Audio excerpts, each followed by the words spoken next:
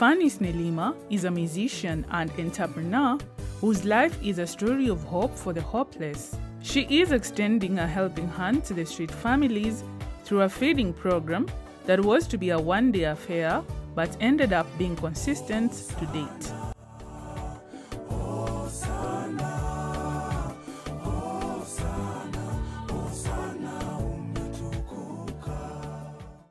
Kwa majina ninaitwa Phanice Nelima, nimeokoka, Yesu ni Bwana. Mimi ni mwimbaji wa nyimbo za Injili na pia ninafanya biashara na kazi zingine.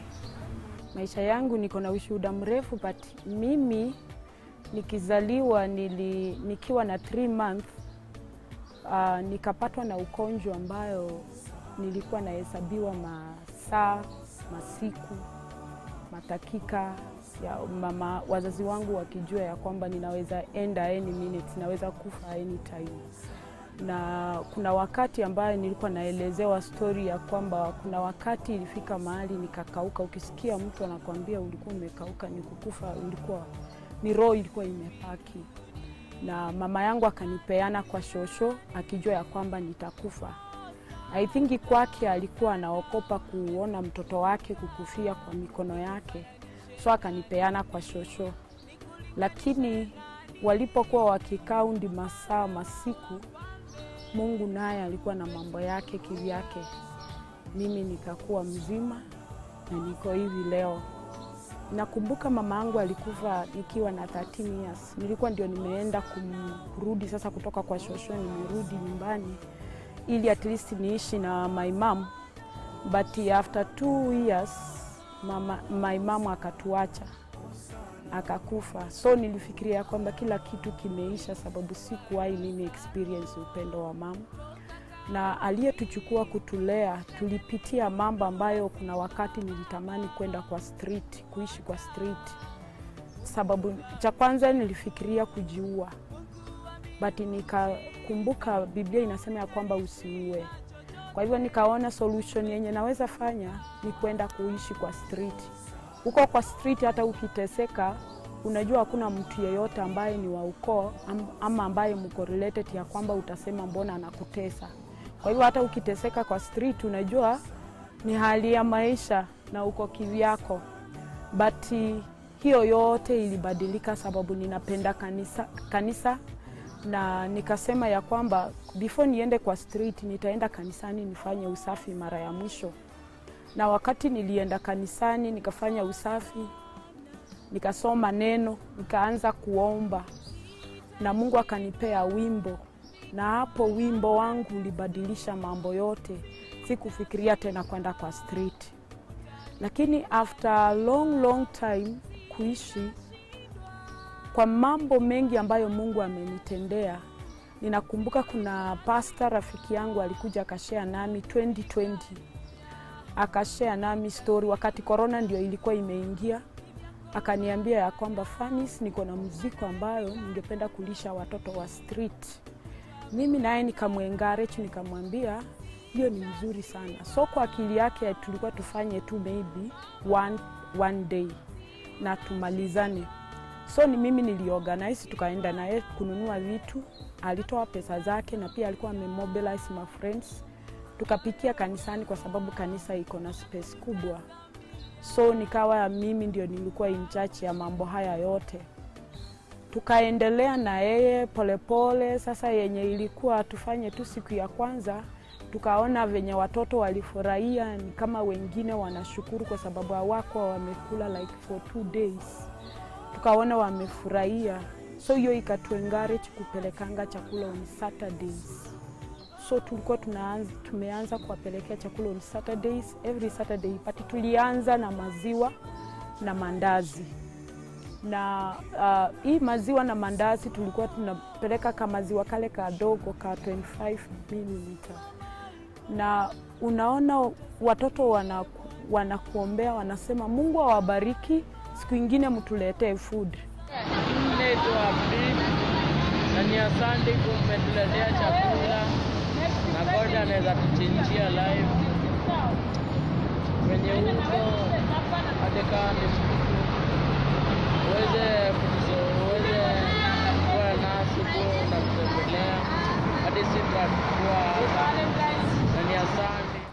Mungu alijibu maombi yao. Kidogo kidogo tukaanza kupeleka chapo na cabbage. After chapo na cabbage tukaona wacha tu change, sababu nakumbuka wakinikuja wakaniambia kwamba Mungu awabariki, at least mtulete chakula kingine tofauti kando na chapo na cabbage. Tukaanza mchele na mbaazi. Na hapo sasa ndio marafiki wenye tulikuwa nao, sababu tulikuwa grupu kubwa sana, wakaanza kutoka polepole. Nikajipata niko peke yangu. Na kwa hii muda yote mimi nashukuru Mungu kwa sababu every Friday watoto wamekuwa wakikula. Nilichange from Saturday to Fridays. Street children face numerous challenges and hence they need to be taken care of. Cha kwanza, kuna watoto ambao hawana wazazi. Na unaona watoto hawana wazazi, which means ni relative wanaweza kuwa wanaishi nao. Na si relative wote ni wazuri. Nimekuwa yatima, ninajua. Kwa hivyo kuna vile utatreatiwa vibaya na ufike mahali ambapo, ninakumbuka nikianza nimesema ya kwamba ni kuna mahali wakati mama alikufa kunaye aliyetuchukua. Na ninajua kuna watu ambao kwa sababu ya wazazi kuwaacha na kwa sababu ya mateso walioyapitia wakaamua kwenda kwa street, kuishi kwa street. Wengine huenda wazazi wao walitengana na mzazi mmoja ambaye wanaishi naye akaamua kuoa ama kuolewa. Huyo mtu ambaye si baba yao ama si mama yao akaanza kuwatesa. Hiyo pia inachangia kufanya nini? Kuwatoa huko kwao, wanakuja kuishi kwa street. Kuna wengine ambao ni njaa. Yes, wako na wazazi, lakini hakuna chakula, hakuna maisha mazuri. Mtoto ana prefer afadhali aishi kwa street kuliko aishi hapo akilala njaa. Hizo ndio maisha zenye watoto wanapitia. Wengine kwa sababu ya mambo mengi, huenda wazazi wako nao, lakini kwa sababu maybe kulingana na hiyo hali yenye wako nayo, wazazi wakaamua kufanya nini? Kuwaachanisha. Ndio unapata hawa watoto wako kwa street, wanang'ang'ana na life kwa street. Iko tu na mambo na street, kwa sababu nitaamka asubuhi by 7, nitayarishe kila kitu. Sasa niko peke yangu, so niandae kila kitu. Nipike, nimalize, nitayarishe. Then nikupeleka, kama Mungu amenibariki marafiki wenye wamenisupport, maybe niko na pesa enough, nichukue Uber. Na kama si enough nitachukua pikipiki niwapelekee hapo kwa street.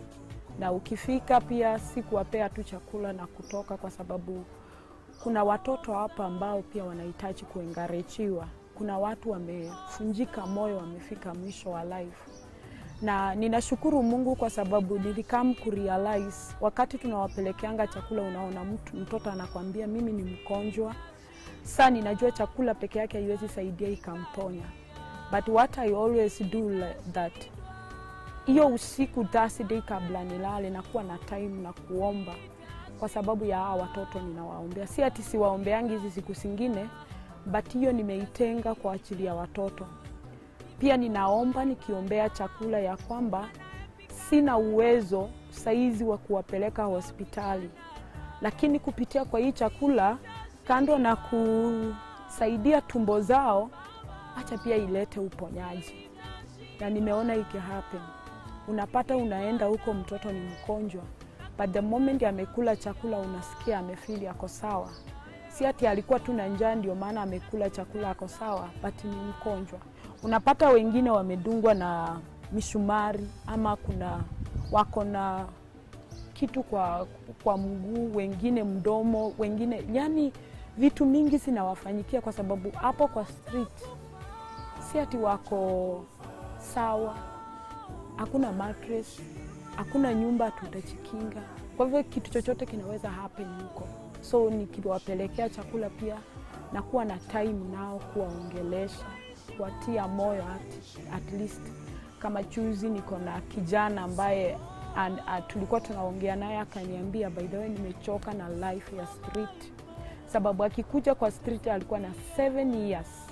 Na saizi anaelekea 22 years. Yako karibu kufanya birthday kufikisha 22 years. So you can imagine like 15 years on the street, huyu mtoto angekuwa amesoma, angekuwa mbali. Sasa 22 huenda angekuwa amefika university. But kwa sababu hana uwezo, wengine wametoroka nyumbani kwa sababu wazazi hawana uwezo.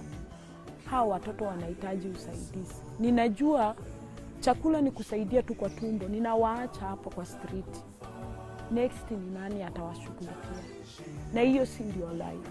But ninajua saizi maybe uwezo wangu umefika hapo kuwashughulikia chakula. Lakini matumaini yangu ya kwamba at least kama tunaweza kutoa watoto kwa street, at least wapate better life kama sisi watu wengine. Si ati tuko na kila kitu, lakini at least nikishika huyu mkono, yeye akiinuliwa na ashike mwingine mkono, si tutamaliza hii mambo yote yenye watu wanang'ang'ana in life. Hawa watoto wanatuhitaji. Si ati ilikuwa ni mapenzi yao wakae kwa street. Happen. Na happen kwa mtu yeyote. Mimi ningejipata hapo kwa street, huenda yeye angejipata mahali penye niko. Lakini imefanyika ya kwamba yeye ndiye yuko kwa street. Je, tutawaacha kwa street waendelee kutembea hivi? Wengine mpaka wataanza kukua wezi. Wengine wataanza kufanya vitu mbaya. Hawa ni viongozi wetu wa kesho. Tukiwaacha kwa street, tutapata wapi wa hao viongozi? Huenda hawa tungesomesha, wangekuwa madaktari wetu wa kesho. Lakini wako kwa street, wanahitaji mtu tu wa kuwashika mkono, akawaambie hii ndio njia. Na ninajua inaweza badilisha mambo yote. Supporting her initiative are her friends and other well-wishers, but those willing to do the same are welcome. Kwa sasa niko na rafiki ambaye ananisupport, ni wa church, ambaye huwa sometimes akipata kitu ananirushia. Na I think ni marafiki wawili wenye wakipata kitu at least wananirushia. Na pia nikiongezea na yangu yenye niko nayo na tunafanya.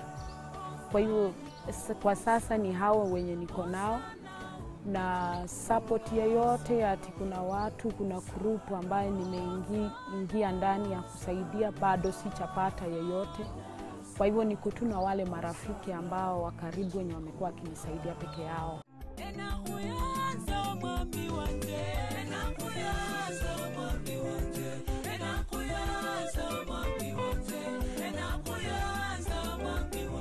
Musically, Phanice draws her inspirations from some of her fellow artists. Ninakumbuka kuna wakati kuna mwenye alikuwa nibariki sana na nyimbo zake, kwa sababu every time ningesikia wimbo yake na ninaongozwa nikiingia kwa Bible napata like verses zote zenye ameimba kwa wimbo iko kwa Bible, ambaye ni Rose Muhando. So nikapendezwa na uimbaji wake venye anaimba, na anaimba like Bible. Nakumbuka mimi sikuwa mwimbaji. Hata kanisani Ushago mimi nilikuwa kwa praise and worship katika madanza. So mimi sikuwa miongoni mwa watu wa kulead. But nikawa na tamanio ya kuimbia Mungu. Nikaambia Mungu, mimi nibariki. Kuna mahali nilisoma katika Isaya inasema imbieni Bwana wimbo mpya. Na ninakumbuka hata Rose Muhando pia ameimba hiyo wimbo. Sasa nikiingia kwa Bible inasema hivyo. Nikaambia Mungu, ningependa, sababu hiyo wakati nilikuwa nimekuja na nimejiunga kwa kanisa ingine, niko kwa praise and worship, nami nilikuwa natamani nami ni produce nyimbo zangu za kumtukuza Mwenyezi Mungu. Na hapo ndio niliweza kupata wimbo yangu ya kwanza ambayo inasema nimetambua hakuna kama wewe.